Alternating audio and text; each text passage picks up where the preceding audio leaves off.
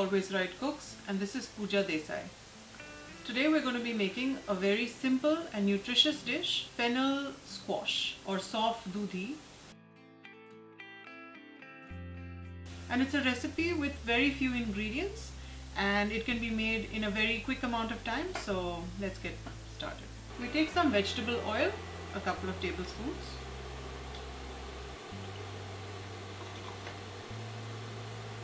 And to this we add 1 or 2 tablespoons of fennel seeds.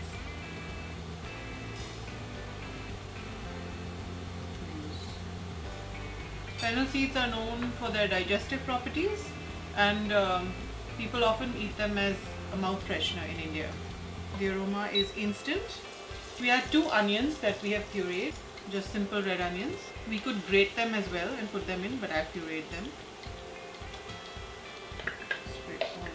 Onion stuff out, and now we just cook it till the onions change their color.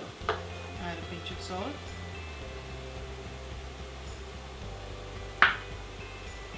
and just stir. This dish is great as a main, or you can use it as a side as well. You can see color is slowly changing. I add some slit green chilies. I don't want it to be too hot, this dish. As you can see, the onions have browned quite a bit. We are going to add a little bit of turmeric, not too much, because we want the fennel to be the star of the dish. I'm very reluctantly putting turmeric in. And some red chili powder. Again, the objective is that we taste the onion and the fennel. And quickly stir this around. We want to cook the spices before we put our squash in. Here we go. And let's add in our squash. I've taken some simple Indian squash, but you could take butternut squash or any kind of pumpkin too would work really well here. So just peel and cube them. I put them in my pan.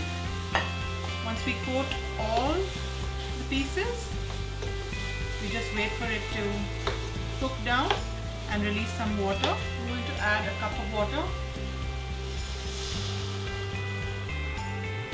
I actually want this to be dry. I don't want a gravy. I'm just doing it so that the pieces of squash boil in it and cook. I'm going to cover it now and let it sit for 5 minutes.